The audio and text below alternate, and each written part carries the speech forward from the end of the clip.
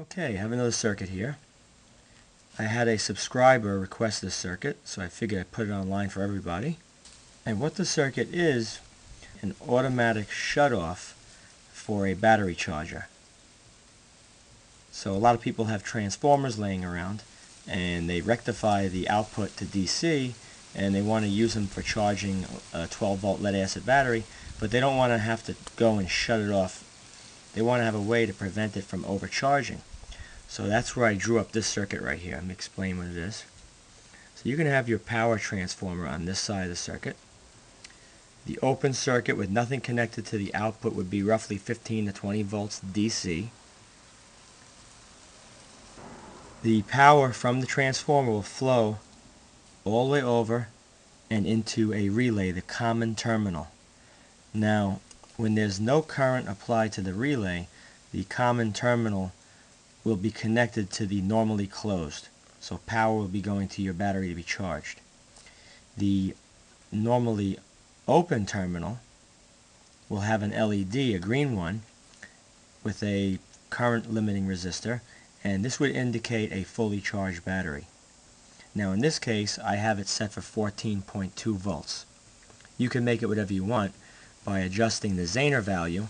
I have a 12 volt zener, and then I have a couple of 1N4001s forward biased to become additive to the 12, so it comes out to like 13.2. And then once the voltage climbs past 13.2, it'll start to rise and turn on this transistor, which will make the relay energize, pulling the contact in this direction, disconnecting the charging voltage, and indicating a green LED for charging complete at 14.2 volts. This could be any NPN transistor. I used a 2N4400. Just use one that could handle a couple of hundred milliamps. 2N3904 would work, or BC547 would work. Now the circuit could climb to 18 or 20 volts if there's nothing connected to the battery.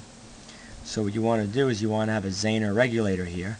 So I have a 1 watt 12 volt zener diode, and the current is limited into this with a 56 ohm half watt. Half watt's fine, but 1 watt is better. This is what it looks like. It's really tiny, nothing to it. 10 amps. This will handle 10 full amps, the circuit. If you want to make it handle 20, put in a relay that can handle 20.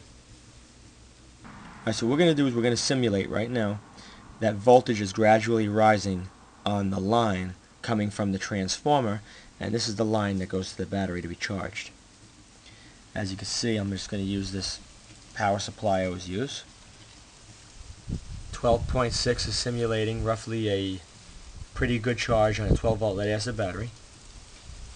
Now what I'm going to do is, it's off, I'm going to take this ceramic screwdriver, go inside there. Alright, right now we're at 12.78. So I'm going to slowly turn it up. Once it reaches 14, you see right now it's 13.9, still off. Current is still flowing to the battery. 13.9. Right around 14.2 it turns off. There it is.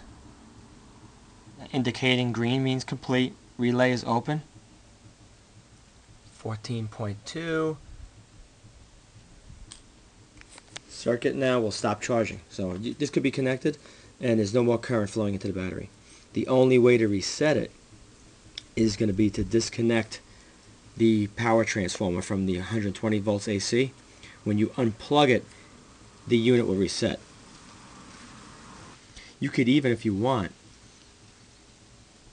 at this point right here, put a momentary push button going into the base of that transistor. When you push it, it'll open the circuit and it resets it, which is really no need for if you're just going to unplug it from the wall, but you could add that right there.